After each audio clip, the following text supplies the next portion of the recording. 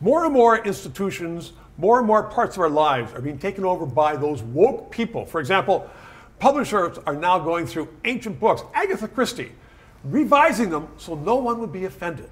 Howard Levitt is a well-known employment lawyer, and he has some good common sense. He joins me right now because I want to ask you, what is the impetus to this? It seems like whether it's a beer commercial or a book or somebody who says, nah, nah, nah, and they're being outlawed by society. A little bit ago, a couple of years ago, I was hearing about microaggressions. People were saying something, they weren't actually aggressive, but someone might take it the wrong way. Yeah. And I thought it was just ridiculous. And of course, that's now expanded into you can't be offended. But what happens is people are sufficiently coddled, get into the real world and get punched a few times in the mouth and then see how you do if you've never been punched before. We have to protect people from being punched Exactly. in the mouth. So you don't want anybody coming to a university of free thought and free speech who's going to offend any one of those kids. Was it Joe Fraser who said you can have all the game plans in the world to get punched in the mouth when you're in the ring? I mean, the reality is, once you're out there, too much coddling is destructive. Or as Eddie Greenspan... I agree with you, but it seems that it started in universities and schools, but now it's everywhere.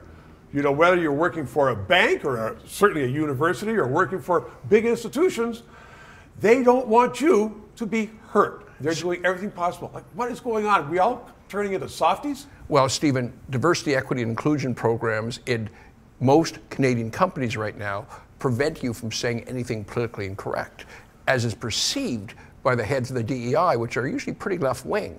We couldn't have this conversation if you and I worked for a large international firm. No, we'd be fired. Yeah. And lots of law firms would be fired or asked to not say it again, or you will be fired. So why are these institutions and law firms taken up with this? Why are they being sucked in by it?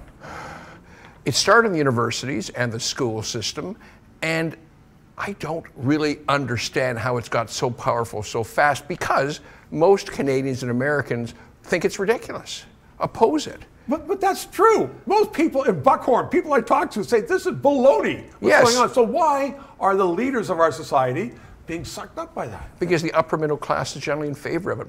In the same way, the Liberal Party's become so woke. The Natural Governing Party, Yep.